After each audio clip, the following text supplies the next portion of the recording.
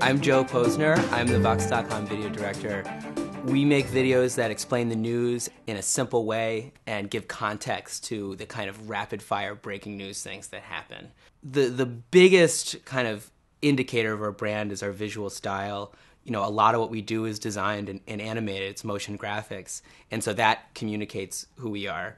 Probably more importantly than how it looks is the voice and the approach to what the story is. So our writers always kind of take the approach of like, what's behind this thing that happened? It's very rarely like, this just happened, here's what you need to know. Most people already know what just happened and they want to know why it happened. And that's what we're answering every time. It seems like in the world of online video, the best practices are always kind of evolving. It's hard to say like there's one thing that you have to do that like is the right thing. But generally, you know, we do use, you know, we put a logo towards the front of our video. We use end tags to make sure people, you know, have a chance to subscribe and see and like what else we've done. And we put our logo on all our thumbnails, which helps kind of people differentiate along that right side. Like all these things are also by us and have that same brand. People go to Google or to YouTube with questions they have about the world. So just like any news format, it's really important that news providers go where the people are.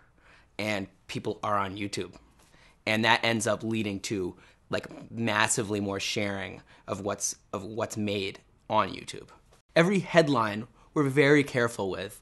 Actually, we use Slack at VOX.com, and there's a room that is specifically for focus grouping headlines. We usually pitch several headlines. You know, we're figuring out what the best one is. We try to keep it below 70 characters for YouTube because after that it just starts getting cut off. Some people try to keep it to 50. We're okay with 70. And the metadata, you know, we add that ourselves. I make sure people understand it's on us to do it right first. And the most important reason why is when we're hitting something fast, it's just like anything to slow you down is a killer. You just want to get it up as fast as possible. So everyone should know how to do it. It's not that hard. I feel like we're only just scratching the surface of the ways we could use YouTube. There are so many ways to experiment, from the new features like the 360-degree video. I just can't wait to figure out how to use that. I feel like maybe annotations are phasing out, but I still feel like we never did a big crazy annotation experiment or an info card experiment where like the purpose of the video is to use these weird features. But I mean, most importantly, it's just like the best experimentation is the one that you come up with that day. Like, and you just kind of like lower the bar of just putting out stuff. I think that's what's been working for us. The thing that I most love doing is fostering collaboration. It's really hard to get people to believe that they can just like make something today.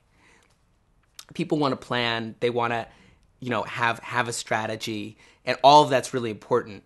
But there's no substitute for me walking over to a news writer and saying, come over here, like the thing you just wrote, like I'm going to stick a mic in your face and you're going to tell me like just what happened and what you found out, and use the expertise that's like all around you. And I have expertise in some things and they have expertise in some things, and basically doesn't matter what those expertises are because we can always make something work.